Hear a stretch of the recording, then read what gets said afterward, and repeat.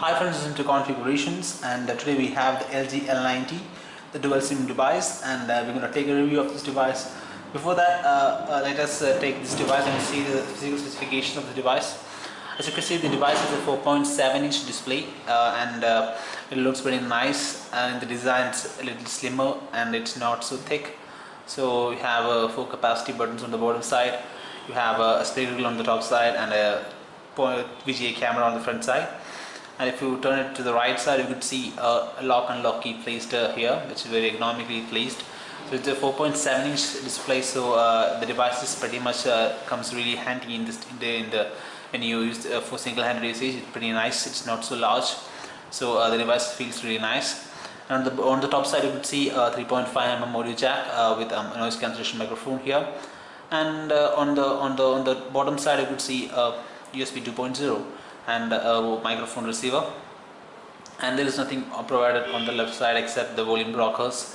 So the memory card slot and all the things is under this cover. We have to remove it to actually take out SIM card or insert memory card.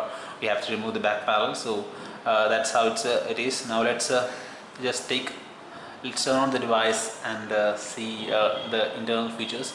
So the device actually has an Android KitKat version, so it's latest Android version, and the processor of this device is a Qualcomm Snapdragon 400. It's a 1.2 GHz processor, and we have a 1 GB of RAM and 4 GB of internal memory, and the device has a pretty nice spec specifications compared to the previous, that is the LG L80.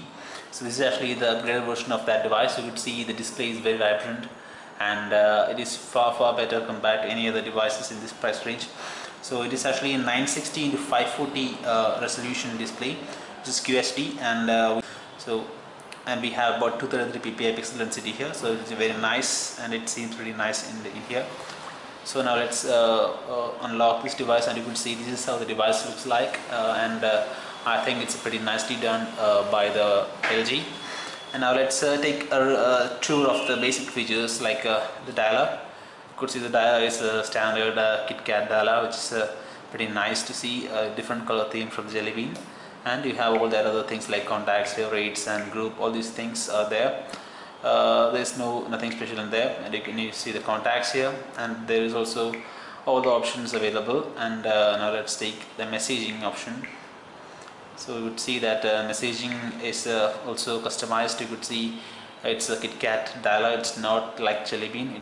It is very different from the Jelly Bean version. So that's also nice, and the touch response of the device is also pretty nice. You can see there is not much delay, and I can almost instantly takes the input. So that's nice to see. And now let's go into the settings and see what is software information, software version of this device. So I'm gonna go into settings here, and I'm gonna take the general settings, and I'm gonna go to the about phones, and you could see that common features. You could see the software information, which is 4.4.2, which means it's a KitKat version. So it is the latest Android software available right now. So that is the biggest advantage of this device. So we have almost seen the basic things. Now let's go into the advanced features. So now let's go into the drop down menu first. You could see there is a lot of options here, like quick slide, Q slide, quick memo, sound, Wi-Fi, data connection. All these options are available, and you can just slide on and you can get more and more options there. And we will be coming back into this in very detail. Before that, let me take a tour into the settings. You could see the settings is divided into network, sound, display, and general category. So you could see the network, you have the ring network, Wi-Fi connection, Bluetooth, all these things. And then you come to sound. You could see nothing special. You can actually have a quiet mode, which actually block your calls and will not allow any calls. So if you don't want to take any call, you can just enter into the quiet mode, so that you won't be disturbed. So that's pretty nice. And you could see the display, you could see the home screen, lock screen, and you can adjust the brightness. And if you are using this device in night, you can actually take on this night brightness, so that the whole display of the device becomes The backlight will be very low intensity, so you could actually read the display but not with the high brightness, so that's pretty nice. So with the one tab you could just go to that mode. That's pretty nice customization. And we have a screen timeout and all that things. And the LG has also introduced a smart screen in this device, which actually detects your face, and the device will be staying on. That's pretty like the what we see in the Samsung devices. Pretty nice. And also we have the smart pause feature available. If you tick on this, also you can activate that to actually smart pause your video when you don't looking at it. So that's pretty nice. And if you go into general, you could see the gestures, one-handed operations, storage, all these things. So now let's go into the drop-down menu in detail, and you could see that there is a lot of options here: quick memo, Q slide. These are the two things that I would like to say in detail, because these are the specification, these are specialization of this device. So Quick Memo is actually an app which you can actually scribble down whatever you want. So if you're going traveling in a car, and if you want to scribble out something, you can just take this app and you can just note down the addresses or whatever it is.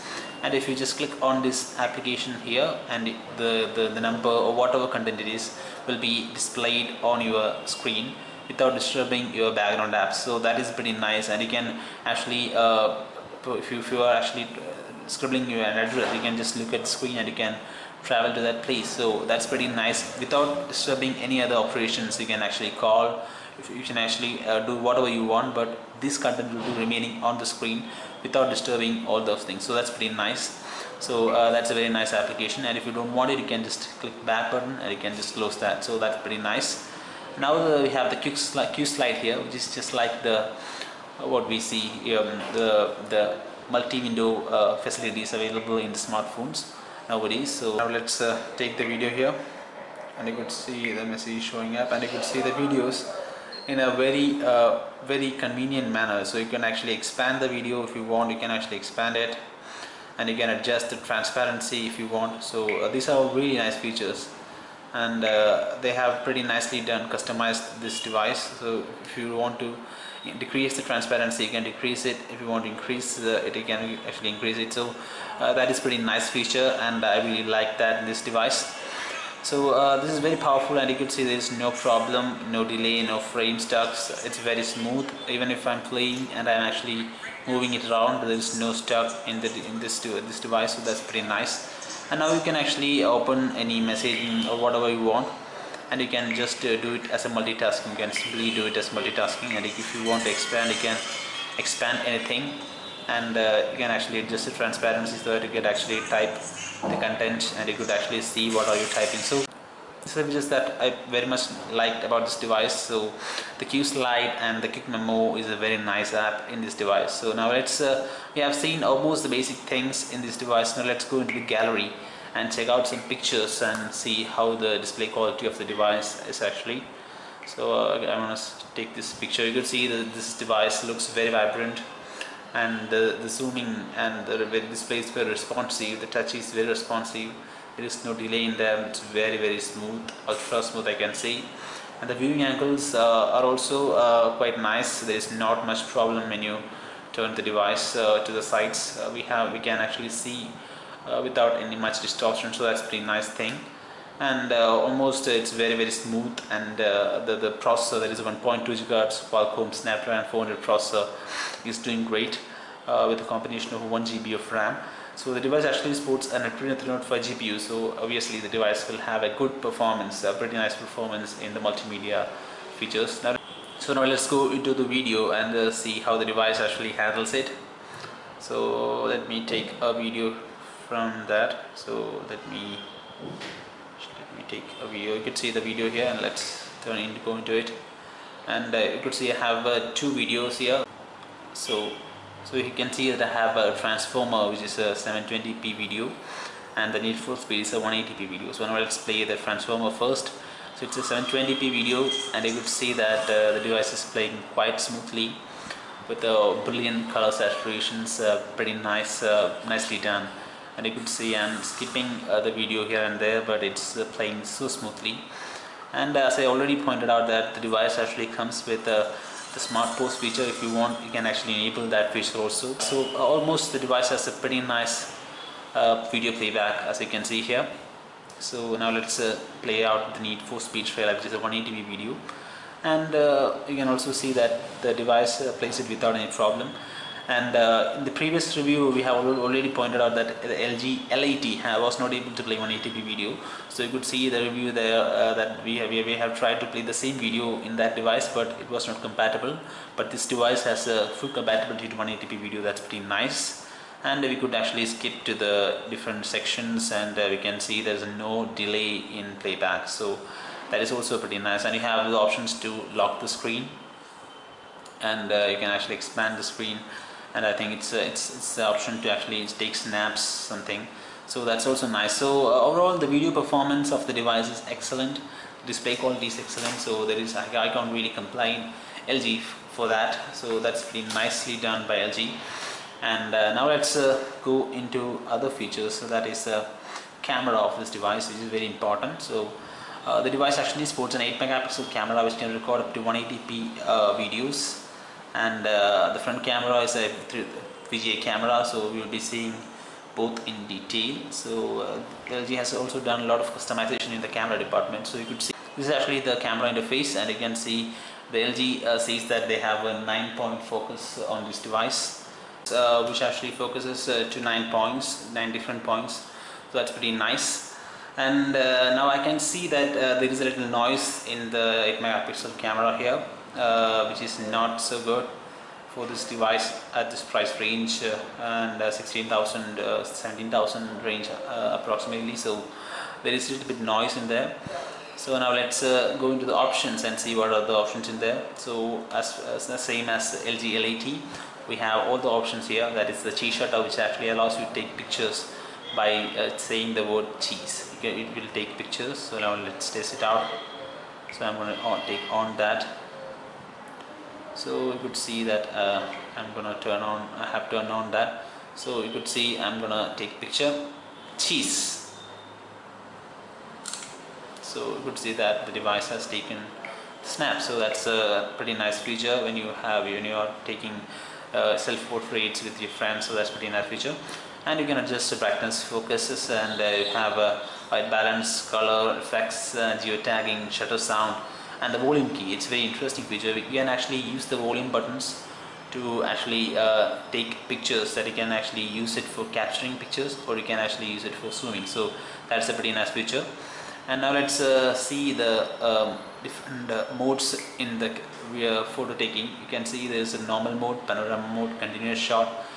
In the continuous shot mode, we can actually take up to 6 pictures. I think they have. I think we can take up to 6 pictures. And also the time catch is also a pretty nice feature, where you can capture some pictures, and the device actually can select the best one and save it. That's a pretty nice feature. And you can have the sports mode, where the high FPS actions will be recorded pretty nicely. So that's also there. So now let's check the delay of the device, and how fast the device can take pictures, the responsiveness of the camera. As we say, it is the camera response test. So ready, 1, 2, 3. I'm going to take 10 snaps as fast as possible, and let's see how fast the device can capture it. So 1, 2, 3, 4, 5, 6, 7, 8, 9, 10. So as you can see, the device has captured a very little amount of pictures. So that's pretty bad for this device. As you can see, only 1, 2, 3, 4, 5 images has been captured. I can see only 5 images has been captured out of 10. So approximately about 2-second delay is there for capturing one image. So that is pretty bad thing about this device as far as I'm concerned. So now let's take a look at the video mode here.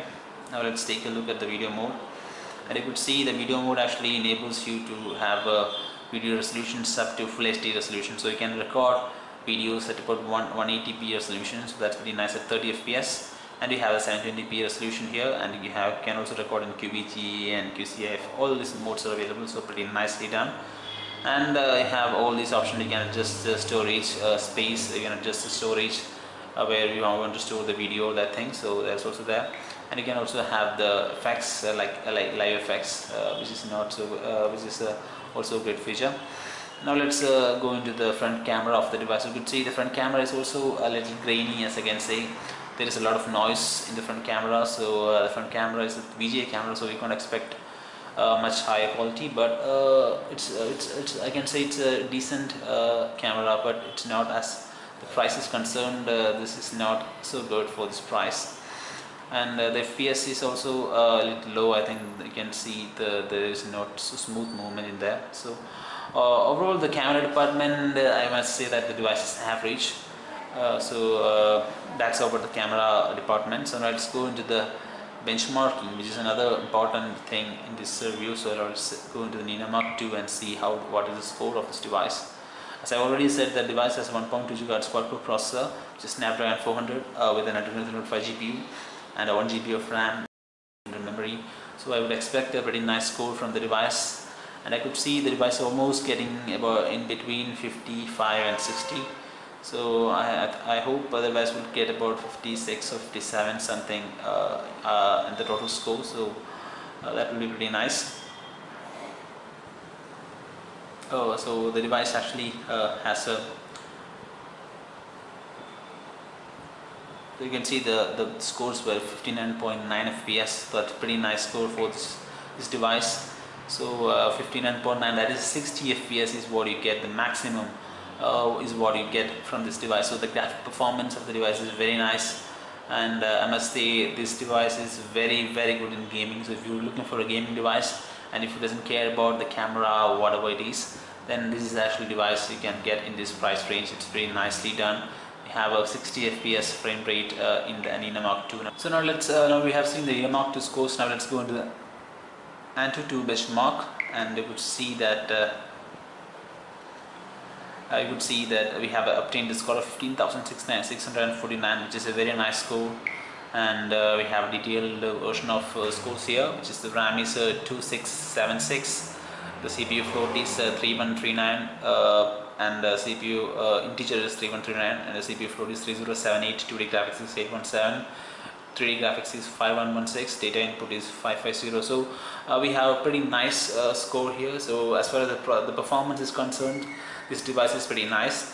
So now let's see what is the memory optimization of this device. What are the memory, how much memory, how much of RAM, how much of internal memory will you get for the usage. So let's first go into the storage, and you could see that the total space is 3.87, and you get about 3.68 GB available. The internal storage is about 8 GB of this device is about 8 GB, in which 4 point some GB has been gone for the OS, and now we have about 3.87 GB as internal memory. So that is a total internal memory, and you get about 3.68 GB for usage. And now you have the RAM here. Let me take the RAM. So let's go into apps, and you could see the running apps, and you could see that the RAM is about 379, that is 375 MB of RAM is free. So that's also a very nice MB of RAM. Out of 1 GB you get about 375 MB, and you have very nice UI. So almost considering all these things, this device I think it's pretty nice for this price. We have already seen the gallery features, like we have shown you the picture quality, display quality, the video playback. We have tested 720p and 180p videos, and both this device perform really nicely. And we have gone through the camera performance of this device, and we found that the camera department of the device is not so good as we expected. It is a bit noisy, but for an average user this is pretty nice, and it can record the videos up to 180p video recording is there. And now that we have seen the benchmarking scores, in Nina Mark II it scored about 59.9 FPS, so that's 60 FPS, the maximum that can be obtained. And Android 2 benchmark also we have seen a pretty nice scores. And thank you for watching this video, and if you like this video, please hit like and stay subscribed. Thank you.